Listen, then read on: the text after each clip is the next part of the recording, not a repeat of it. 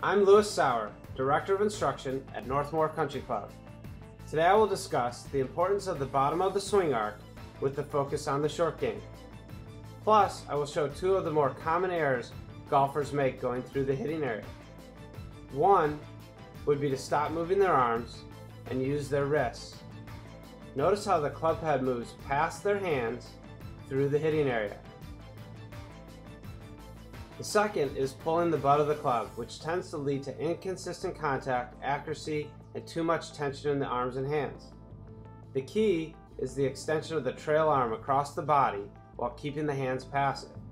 For consistent contact, distance control, and accuracy, learn to create a straight line between the lead arm and shaft while it lines up with the lead side of your body.